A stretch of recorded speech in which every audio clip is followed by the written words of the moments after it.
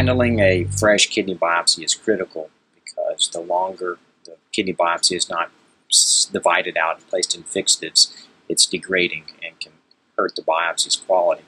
And the last thing we want to do is have to repeat a kidney biopsy because it's not handled properly. Also keep in mind, every kidney biopsy is different. Some kidney biopsies are really good cores, some of them are not. So if you're unsure how to separate it out because you have a poor quality biopsy, always consult your attending before you do anything.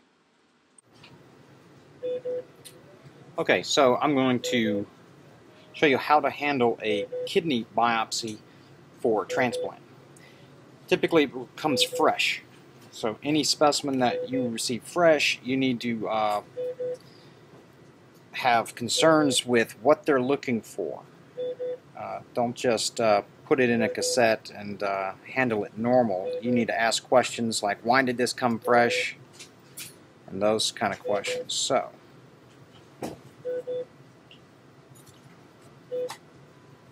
consists of 3 tan brown to yellow cylindrical soft tissues ranging from 0.6 to 0.8 cm in greatest dimensions, period.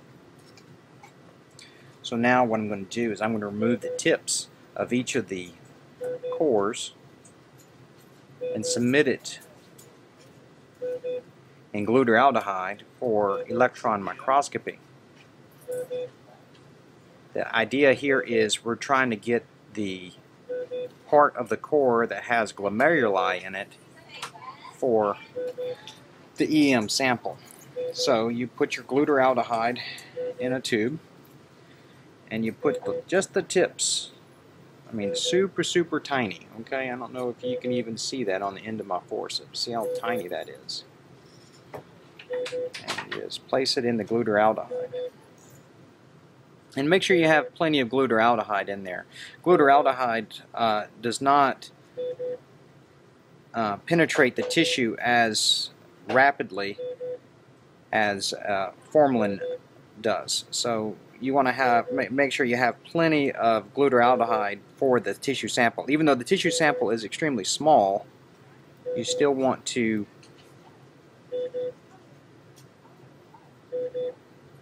make sure there's plenty of glutaraldehyde in there.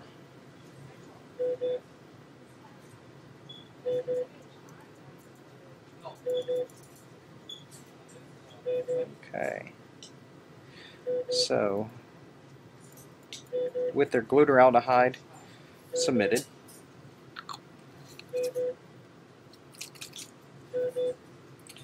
now we're going to submit our sample that's going to be for light microscopy. Now anything that's received fresh, you do not want to use a bag or sponges with, because they will distort the sample because it's still fresh. So you want to use lens paper.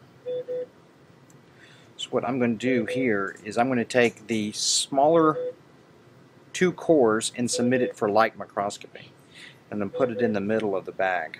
Okay, so, and when you fold up these lens papers, you don't want to match up the corners like you're folding a sheet. You actually want to have the corners overlap. So I'm going to fold it like this. So you see these 2 corners are not matched up. Okay, and then you fold this in, then you fold this in, and then you roll the whole thing over. Okay, this enables the embedder to actually see the sample that they're going to be looking for, and they see these 2 little bunny ears, is what I call them, sticking out. And what the embedder will do is they grab these 2 corners and they pull, and it will open up in like a little cup, so they won't lose any of the sample. So that's how you will fold up your lens paper. And you place that in the cassette. Then you will have a sample that's left for your immunofluorescence. So I just use the container that it's received in, since it's already properly labeled with the patient's name, and then I put in my Michelle's fixative for that sample. And that's how you handle a transplant liver biopsy or kidney biopsy. So thanks for watching. In this case, this video showed a kidney biopsy that was kind of fragmented and smaller. Some of them are good and they won't have any issues.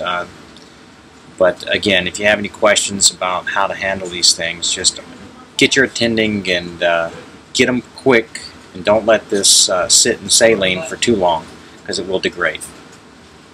Thanks.